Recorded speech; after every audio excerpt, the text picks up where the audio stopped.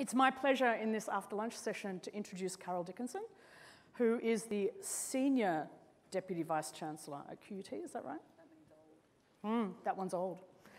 It does not mean old. It means senior, gravitas, expertise, leadership. Sure.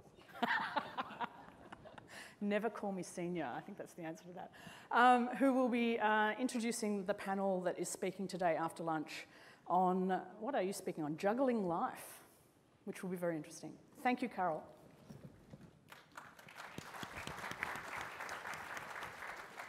Thank you very much, and I hope you did enjoy the lunch. The speakers today are going to be talking on topics which are very critical to student success, and so I'm expecting that we might get some interesting questions at the end of it. We do have 3 speakers today. The first one is Professor Andrea Durbach. Andrea is sitting here in the first seat. Andrea is the Professor of Law and Director of the Australian Human Rights Centre at UNSW Sydney. She has held senior positions in the human rights field, including as Deputy Australian Sex Discrimination Commissioner and as a consultant to the Australian Abuse Response Task Force.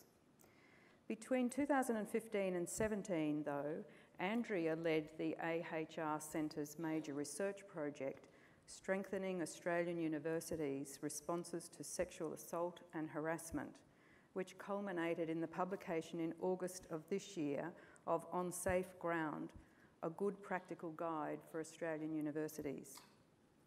The second speaker will be Sophie Johnston. Sophie's down at the end there. Sophie is currently the President of the National Union of Students. You heard Sophie speak a little bit earlier. She served also as the UNSW Student Representative Council President. Sophie has spent most of her university life working with student organisations to improve quality and accessibility for all students and campaigning for greater funding for education and student income support. The third speaker will be Professor Eoin Killackey. Eoin is the Associate Director, Graduate Research and Education and Head of the Functional Recovery Research Program at Orygen. That's the National Centre of Excellence in Youth Mental Health. He's worked as a clinical psychologist in adolescent and adult public mental health settings and in the private practice. Eoin's research is primarily in helping young people with mental illness to recover well. So just to set the scene before these 3 speakers spend about 5 to 8 minutes talking about different issues around these topics. As we know, the Higher Education Standards Framework includes a section on wellbeing and safety and requires all providers of higher education institutions to ensure access exists to student support services and to promote and foster a safe environment on campus and online, an increasingly difficult area for us. The prevalence and severity of mental health issues is on the rise in Australia and in higher education institutions, as well as those social, financial, cultural and education issues impacting on our students. Sexual assault and harassment was recently examined in universities, but students from equity groups continue to face structural barriers when seeking to access, participate in and complete higher education. Support for career planning in the disrupted world of work, something you mentioned earlier today, Sophie, is also important. We also need to enhance the student voice and advocacy in higher education.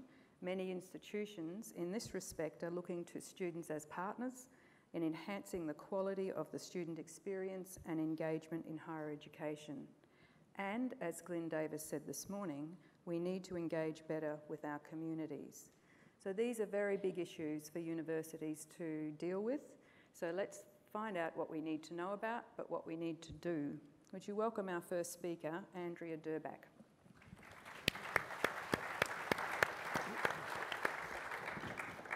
Thank you very much, Carol, and thank you to TEXA for the invitation. It's a great honour to be here, and I really welcome the invitation largely because TEXA was one of the institutions that we directed one of our major recommendations coming out of a report to, which I'll speak to later. But I want to start by saying, as many of you will know, in August this year, the Australian Human Rights Commission released their report on its findings and analysis of the first ever national student survey on sexual assault and harassment in Australian universities. The report changed the course, which was based on survey responses from 30,000 students across all 39 universities and qualitative data contained in over 1,800 written submissions to the Commission, provided a very significant indication of the nature and extent of university sexual violence. But the report also revealed widespread student dissatisfaction with university responses to reports of sexual violence, the adequacy of university support services for students who'd experienced this kind of violence, and the utility of prevention measures. Importantly, it also found that 94% of students who were sexually harassed, and 51% of student respondents said they were sexually harassed, and 87% of those who were sexually assaulted, and that was 7% of those who responded, did not make a formal complaint to their university. And what was disturbing to us and concerning to us, that many of their reasons for not reporting included a fear that they would not be believed by their university, a perception that the conduct was not serious enough to warrant making a report, concerns that their reports would not be treated confidentially or that no action would be taken. And additional reasons included a fear of being victimized or discriminated against, particularly by LGBTIQ students, and a confusion about whether the experience was, in the words of one of the students we interviewed, an international student, just part of the Australian culture. Underlying these responses are a number of concerning observations, but I think one stands out, and that is some degree of acceptance or normalization of conduct which is degrading, potentially unlawful, and frequently damaging and enduring in its impact. The National Survey was a key component of a project initiated by my centre, the Australian Human Rights Centre at UNSW, which Carol mentioned, and commissioned by the Hunting Ground Australia project. The major outcome, again as Carol mentioned, of this project was our report on Safe Ground, a good practice guide for Australian universities, also released in August this year, which combined the Australian Human Rights Commission's analysis of the National Student Survey and comparative international research on university good practice in managing reports of sexual assault and harassment and preventing its occurrence. The project builds on decades of activism by the National Union of Students on the issue of campus sexual violence, and it was largely triggered by the Australian release of the US documentary, The Hunting Ground, in 2015, and its resonances for many Australian students, and the opportunity that it presented to bring visibility in Australia to a subject that was frequently met with dismissal, disdain, and denial.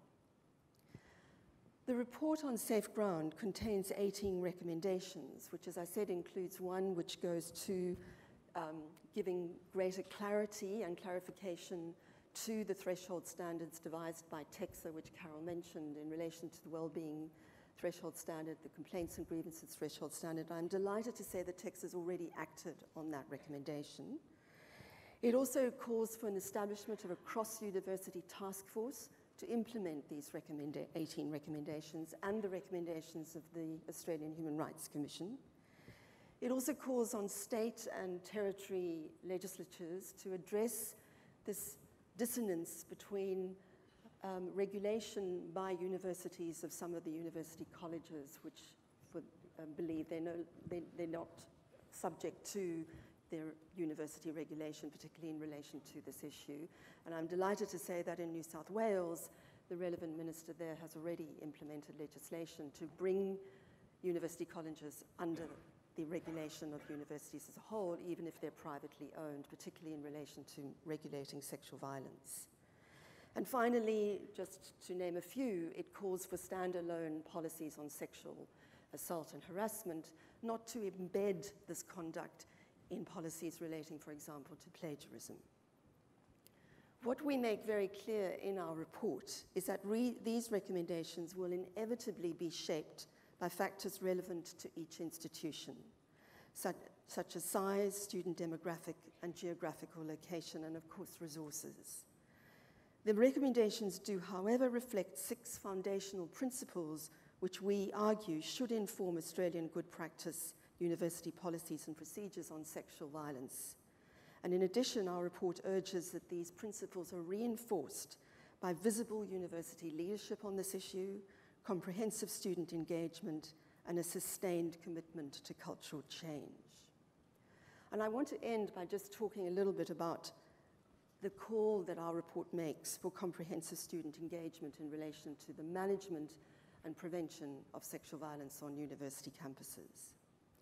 If we are serious about securing the physical and psychological well-being of students harmed by sexual violence, and I remember Barney Glover, who was at the time the chair of Universities Australia at the launch of the National Student Survey, saying that this harm is enduring and hard to undo.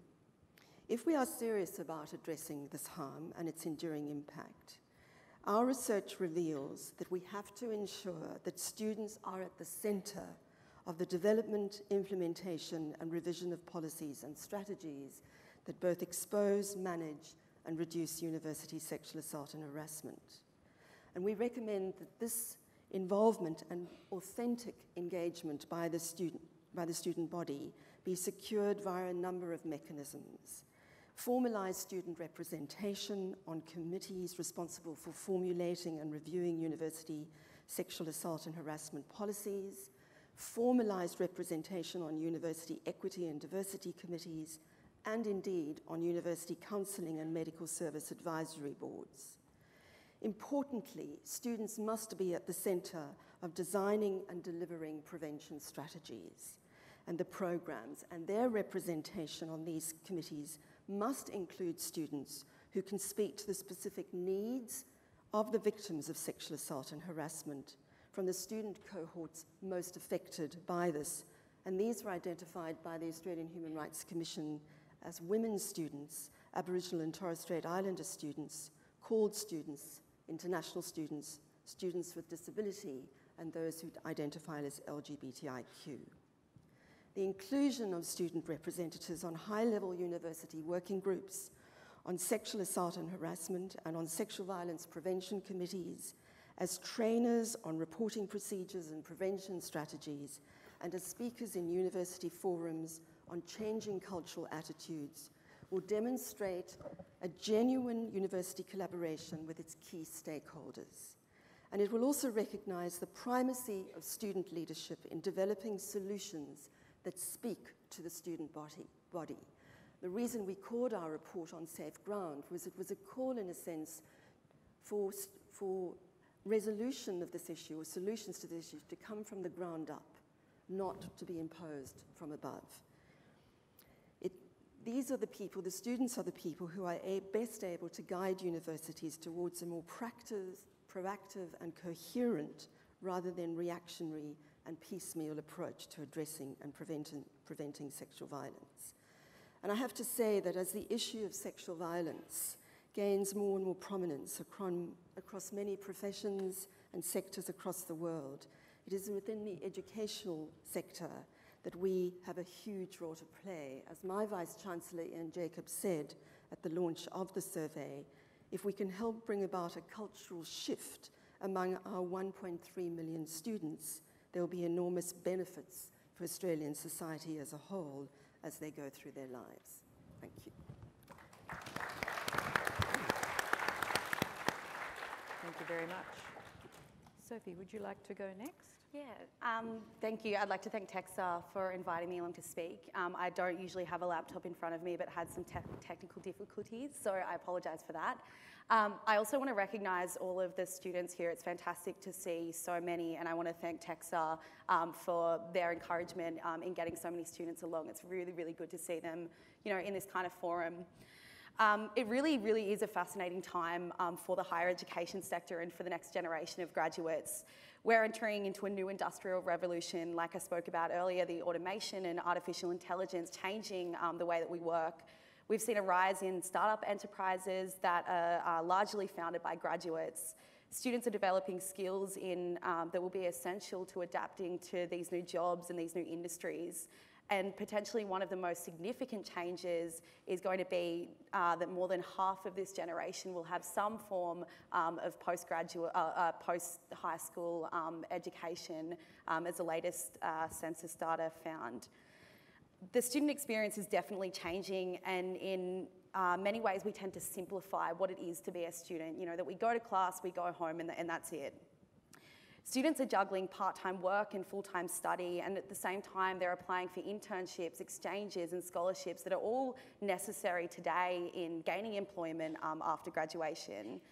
Universities really need to be doing more to ensure that students can not only gain access to these development opportunities, but they're also well paid, and students aren't just participating in unpaid internships that lock a lot of people out.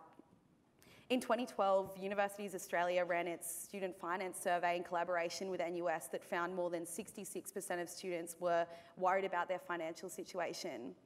It found 25% of employed students work more than 20 hours per week, and 1/3 of those said they regularly miss class for work commitments.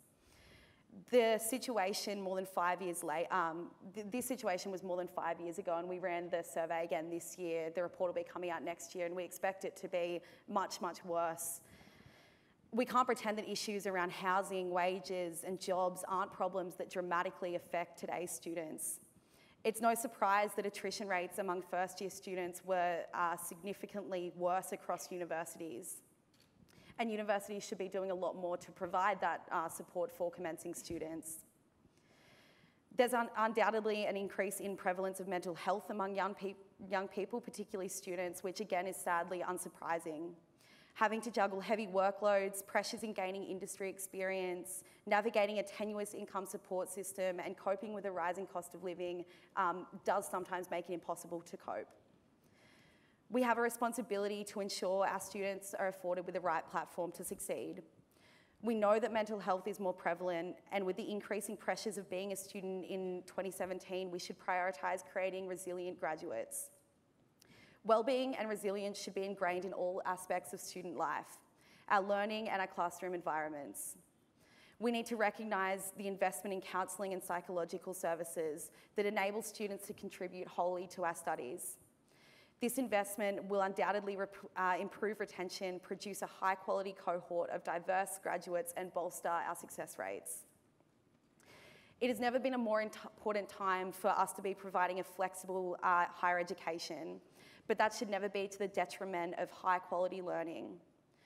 This challenge should not be underestimated.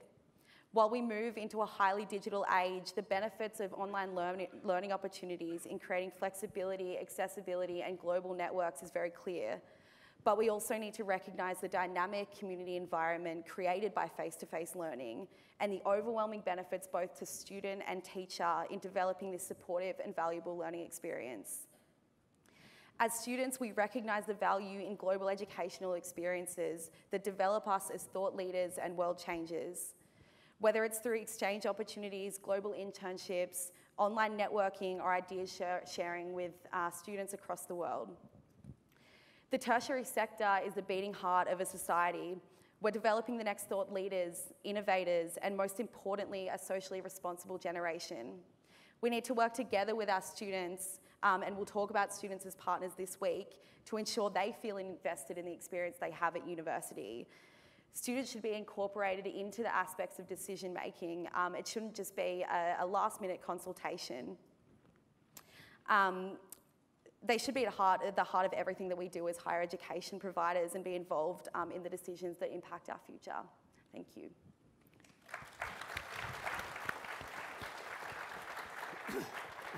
And Eoin. Thanks. And I'd also like to thank Texa for inviting me to be here. And I was going to start by just jokingly saying what they said would be sufficient. But listening to you, you've kind of, covered a lot of the things that I wanted to say. The Orygen is the National Centre of Excellence in Youth Mental Health, and our interest in student health is obviously because we look at young people aged under 25. And the thing about that age group is that 75% of the onset of mental illness, so 75% of anybody who's ever going to get a mental illness has had their first experience of it by the time that they're 25. And the key period for that is late adolescence and into the early 20s. And then not surprisingly, of course, this is an age when people are moving from their secondary education into their post-secondary education, but also doing a number of other really important life tasks. So individuating from their family of origin, determining who they are, beginning to have relationships. And the onset of mental illness at that time in life has the capacity to derail that process and have people end up not making those transitions. And the disability that accrues from that then can be very long-lasting. We know from our studies that people who fall out of education, who don't make the transition into the workforce, quite often tend to not make that step back if they have an illness. If you look at the disability support pension currently, 50% of the people who are on the disability support pension aged under 35 have mental illness as their primary disability. And the sad thing about that is, well, there's two terrible sad things about that. The first is that the two key exits off the disability support pension are death and the old age pension. Now, it's a terrible thing if we have a young person who encounters a mental health problem in their late teens or early 20s, and that becomes their future. The thing that makes that an absolute tragedy, though, is that the number one thing people with mental health issues want to do is actually not address their health. It's to complete their education and enter the workforce. So we have these two things which are driving in very separate directions.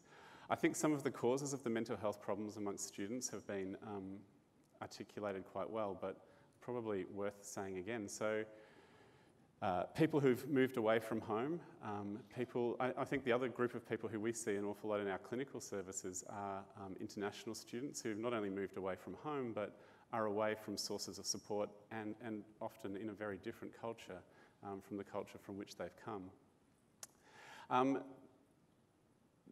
The barriers, I think, for people getting the appropriate help they need, some of them are structural. I think in many of the places that we work in, we don't have the pathways for people to seek care within that. And I think one of the things that you said, Sophie, was really right, that universities where people come or other educational institutions where people are need to be communities where people feel connected to it. And I think if people don't have a pathway to connect to help through that, if that's their prime identity at that time in life, is a real problem.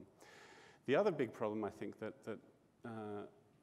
needs to be addressed is the stigma around mental illness as well. And I think even though we've come a long way around some things like anxiety and depression, there's still an awful long way to go in beginning to address that. And one of the things we know from studies we've done and studies other people have done is that the perceived stigma, the stigma that people perceive they'll experience if they report their mental health, stops them seeking help, which is a tragedy.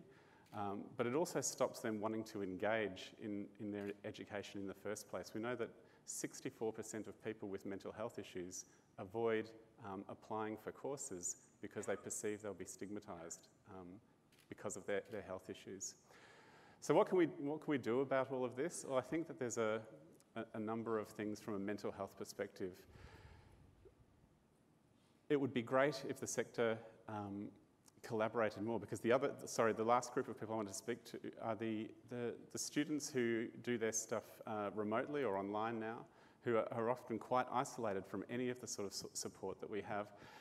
And even if there are good supports in a particular institution, if they're hundreds or thousands of kilometres away, they can't access those. So we need to network across the whole sector so that if somebody's studying a course through Melbourne Uni but they're living somewhere else, that if they need help, there's a way for them through Melbourne Uni to be able to identify where the help local to them is. And one of the things that I've thought for a while is I find it strange. I mean, we do a lot of work with Headspace, which is a primary mental health care for people aged 12 to 25 around the country. And I've often found it strange that as you go around universities and other educational facilities, that there doesn't seem to be, I might be wrong, but it doesn't seem that any of the 110 headspaces are located around those places or in situations where there is a number of universities close together, where there'd be a huge population that could access that and access a much broader range of supports than perhaps individual institutions could provide. So I might stop at that point. Okay, thank you very much to all of our three speakers. So, as I said at the beginning, these are not easy topics. They're sometimes difficult to talk about, and they're certainly difficult for us all to deal with. And it does seem like that there's even possibly a fair amount of education that might be required. And in fact, looking at the top question there, would the panel agree that education on what is and what is not sexual harassment is needed for men and women? The definition of these sexual harassments is so undefined that being looked at could count. This is not sexual assault, I think that means. This is part of why they are not reported, and they fear they will not be believed. What do you think about that? Sophie, do you think that there's education required even for students, about what those things are, or doesn't it matter? If it's happening, it's happening. Yeah, I think there's a serious lack of education. It's not just once you get to university, there's a serious lack of sex education right from the beginning in primary school and high school. So I think that it really, really needs to start there. Part of the problem, the reason that it's not something that's talked about, it's not something that's really been largely reported on, and universities don't really have these reporting structures, is because it's been so undefined, such an unspoken issue for so long. The report that came out this year, I think one of the most important things that it did was really start the conversation, and it has taken decades and decades for that conversation to be started. But at least now we do need to, have our universities define exactly what, sexual harassment, sexual assault is, define exactly what their responses are to it, what the consequences are for perpetrators, and then I think that's going to be a good step in really combating that culture. Thank you. Andrea, what about from your point of view, from what you've seen, is there education required in the community? I think definitely, and just to reinforce what Sophie said, part of the problem is for many students, particularly those who are coming from backgrounds where they're not exposed to the university environment, they're not exposed also to alcohol or to sort of cultural events that, or many of these students are trying to actually ingratiate themselves in the student community, and I don't use that word pejoratively, but it's trying to be accepted for many of these students, and so they assume that certain conduct is okay. So I think the definition, to start with definitions aren't everything, and as a lawyer, I feel very strongly about that. Definitions aren't everything. The culture in which people live their lives or are educated is fundamentally important, and that means leadership is crucial in setting what are the parameters of acceptable behavior. Definitions take you so far, but you can have the best definitions in the world, but if you have a culture that enables conduct that is unacceptable and degrades people based on their gender or ethnicity, whatever, then the definition goes nowhere. So it's a combination of leadership, definition. I think people are crying out for a sense of what is prescribed conduct, and that's why we say you have to have, and I'm very pleased the questions was raised, you have to have standalone sexual assault and harassment policies for starters, so it's not embedded in other policies and get sort of confused about what is misconduct, what is sexual misconduct. It doesn't say anything. So I think, yes, definitions in short is a good starting point. And Owen, you could almost say the same for mental health. So universities are often feel a bit ill-prepared, and in fact we may try and deal with it with misconduct policies, which is not really appropriate. What advice would you provide to universities about better education in their area? We'd agree around the policy issue that there needs to be a separate for mental health policy around mental health as well. In part, so it doesn't become hidden under a more broader health or a more broader kind of well-being. And I think the thing about mental health is we should actually call it for what it is. And one of the things that I worry sometimes is in some of my work in the more corporate settings, the words like well-being get used. And it's good, we should aim for well-being, that's good, but we shouldn't be afraid to talk about the fact that there are mental health problems and we need to name them and have policies separately for them. But then I think, like that around mental health, that we also need education for people so they've got a basic level of literacy so they can recognise when they might have a problem or somebody else has a problem, but also for staff to be able to respond well to that as well. Can I just add, Carol, Yes. sorry, but just Sophie mentioning online education. Online sexual abuse is a whole nother area. So when you talk about definition, do you include that? Because we're seeing an absolute increase across the student body of online, or as it's called, technology-facilitated sexual violence. And the difficulty with it is because the physical dimension of the conduct isn't there, people think, oh, well, it's not that big a deal. But in fact, and I'm sure you know this from your work, Eoin, that the impact of online sexual violence and abuse is very, very dramatic and significant, because you sometimes don't know how to locate where it's coming from, how to get a sanction, how to stop it. So it's very intrusive and very frightening for many students.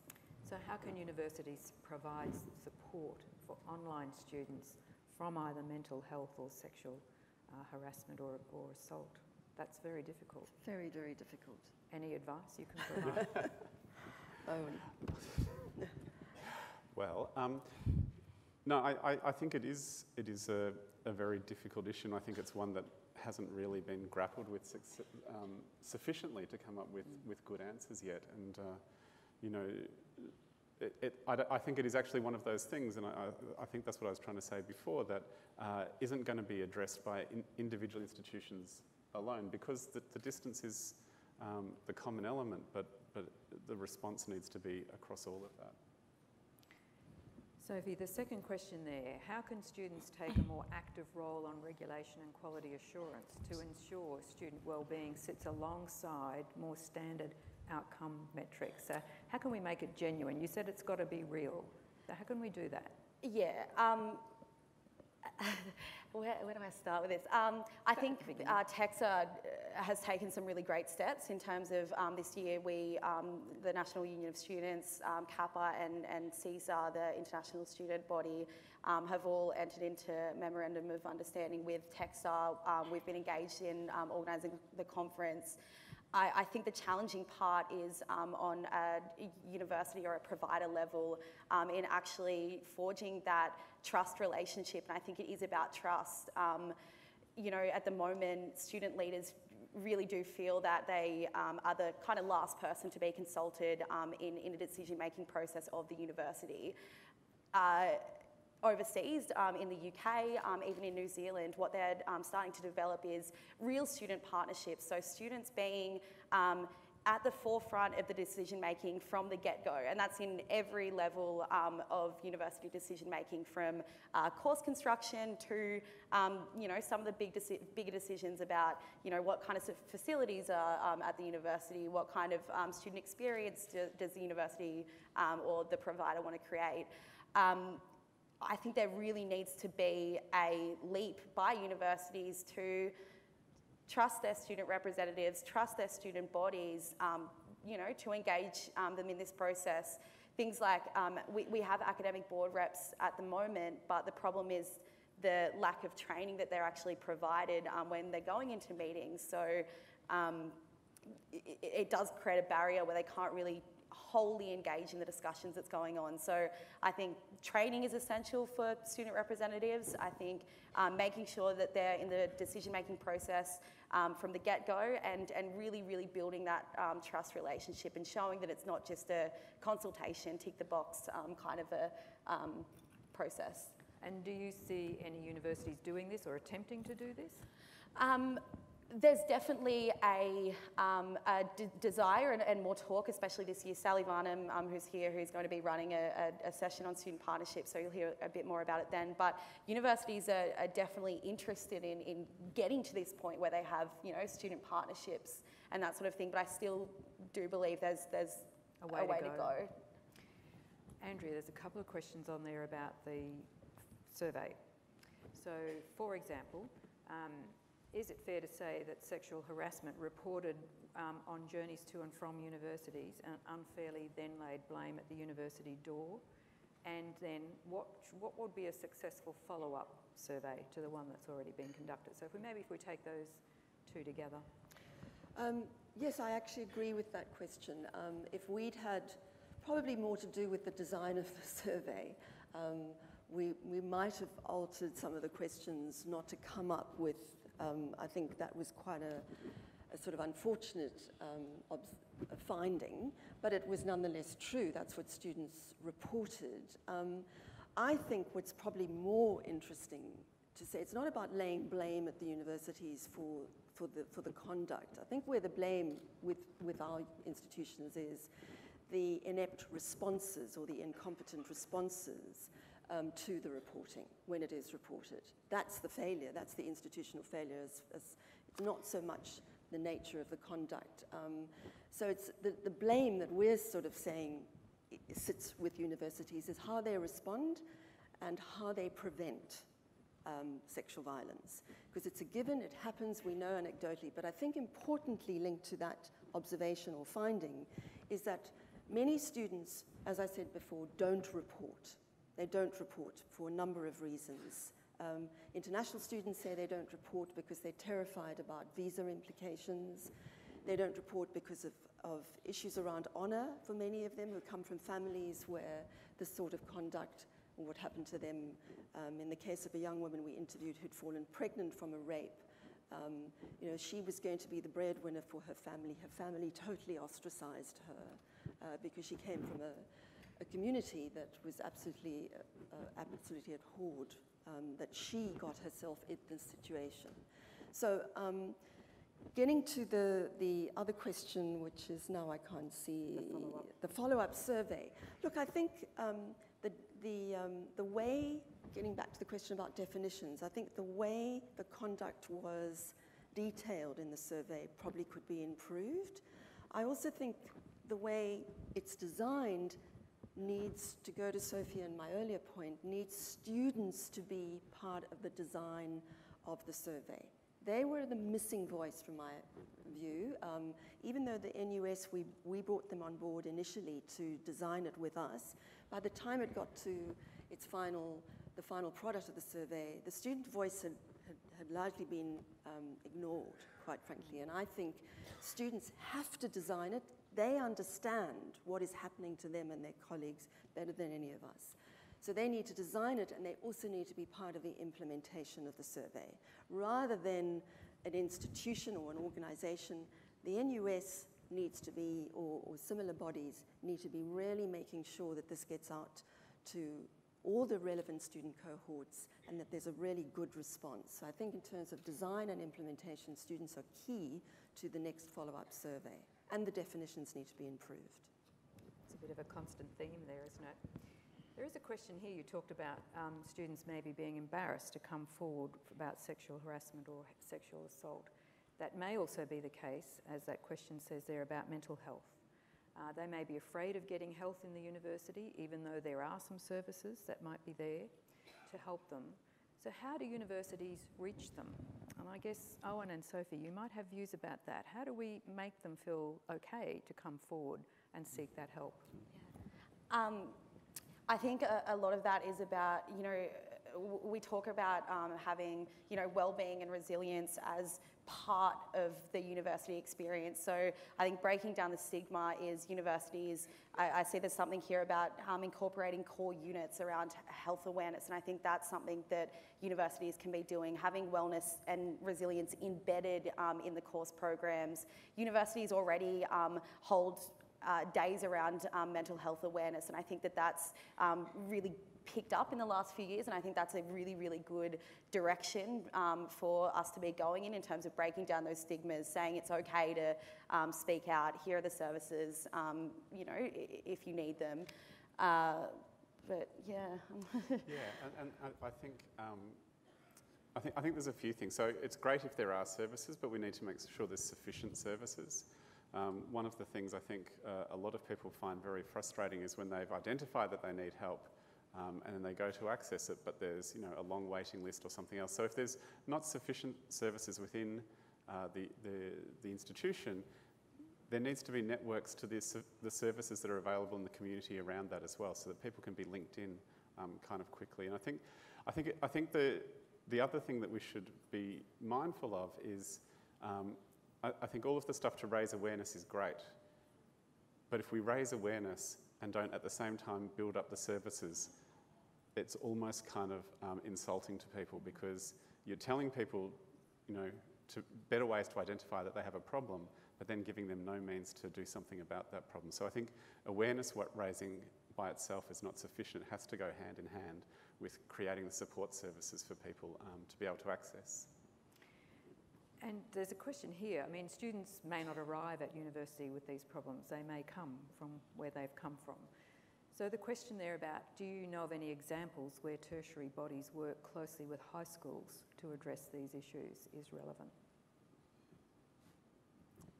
You don't know of anyone?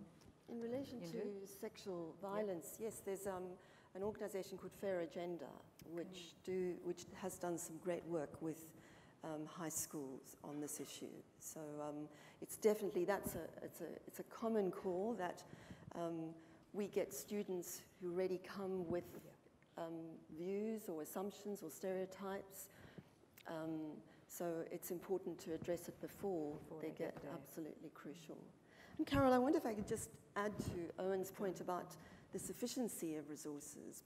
I think what came out of our work, and a lot of it is about mental health that comes from the anxiety and depression that comes from sexual harassment and assault for many students, is that it's not just about sufficient resources, which is crucial, but actually having specialised personnel that are able to deal with these particular issues of students. And I think just to sort of lump them in a student health service that doesn't have anyone in the student health service that can deal with trauma, the trauma related to sexual violence, is negligent, as you were saying. I think it really is. Because you build up that we offer these services, but you don't provide. So even ANU have done a marvellous thing where they've linked with an external, there's a formalised link with an external specialised service that students can have access to, even though it's not in-house. Which may sometimes be easier for the students. Precisely. As well. Sophie, there's a question there for you, the second one from the top there. As universities rapidly add bodies to courses, do you have any input into what courses to run so that students get jobs on graduation? Would you do this? Will I do this? Would you take over the university? You could. I'm assuming that this means what kind of things can be added to the courses to enable students to get jobs.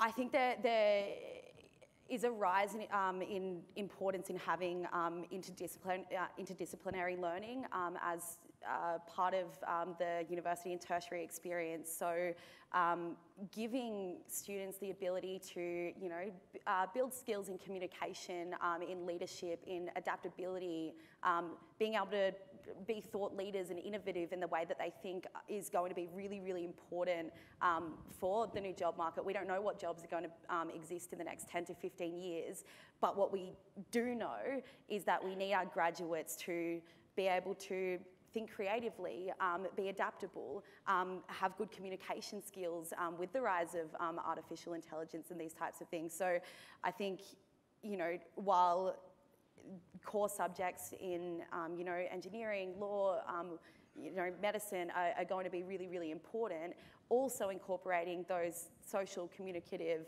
leadership skills into the way that we're teaching our graduates. So and also assessment, I think you're saying as well. We could do better there, perhaps?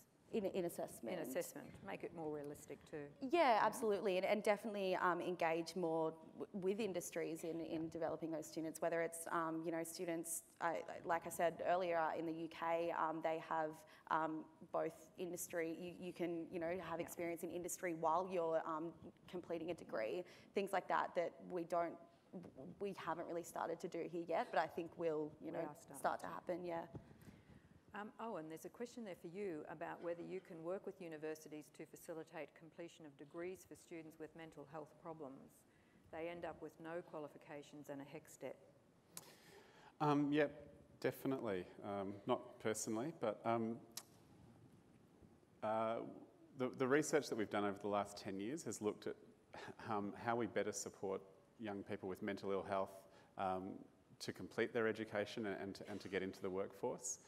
And a lot of what we would be recommending out of that, and we've definitely recommended it to government, is just about having specific people in institutions who are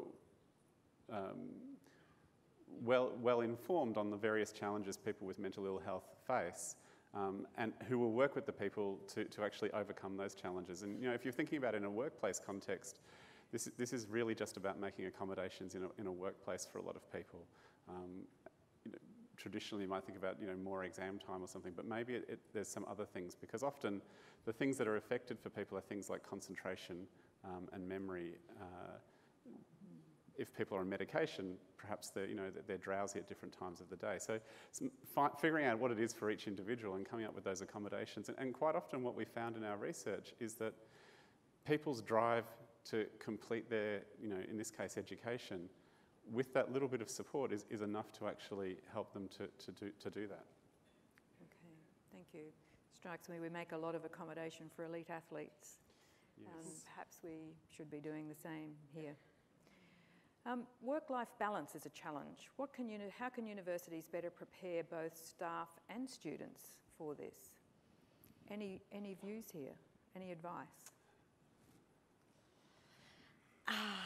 It's a tough one, because it's not just, I think that part of the problem is that a lot of students, or more and more students, are having to drop down to part-time study because they need to work to support themselves, and I think that's a bigger cultural problem really than that universities can probably deal with on their own.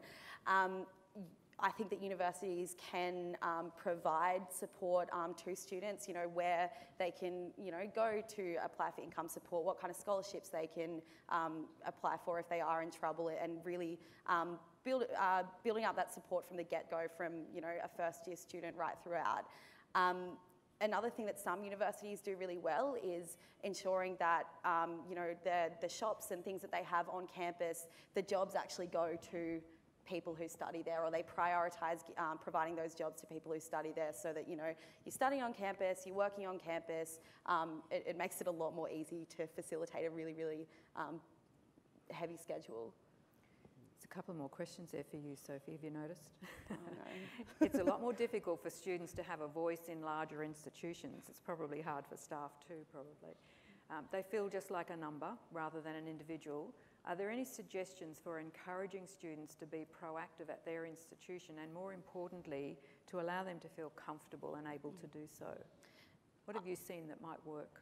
Yeah, I think that the part about feeling comfortable is really important. It's important for the institutions to be building up that confidence, and part of that is, having a really, really good community student life, from the get-go. From as soon as you walk onto O Week, there's people everywhere, there's communities and societies and things like that that you can join and be a part of. I mean, personally, my experience was joining a society during O Week and slowly building the confidence to eventually, get involved in the student union and those types of things. So I think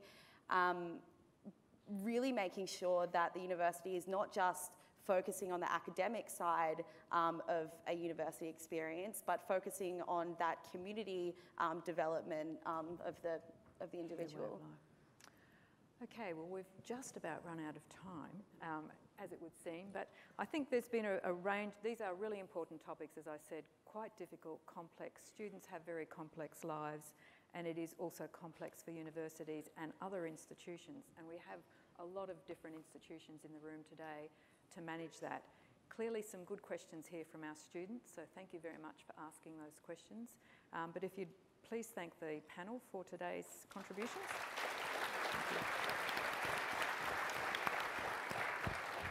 And thank you to Carol too. Thank you, Carol.